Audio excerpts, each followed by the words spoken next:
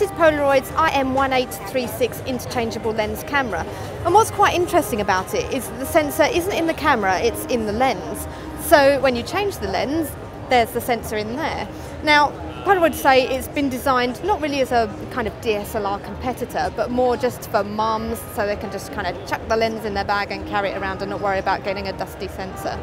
This is the kit lens that I've got on here, the 10 to 30mm lens. You can also get an adapter. Now the adapter will have the sensor in it so that you can then use other micro four thirds lenses from other manufacturers.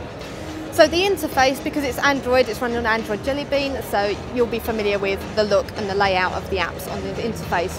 You've also got some options on the back here which are touch sensitive. So if I go into the camera shooting options here, if I press this fairly firmly and I can bring up the settings. So if I bring the settings up here, you've got shutter priority mode, you've got an aperture priority mode, you've got other shooting options, you've got creative options down here. If I press that, give it a go, one more time, there we go.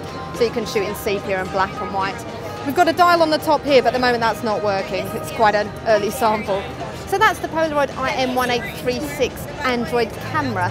Now it's due to be launching sometime around March, April, priced at $340, $350. So it is expected to come to the UK eventually, we just don't know quite when. I guess it's going to be around £250, which is pretty pricey.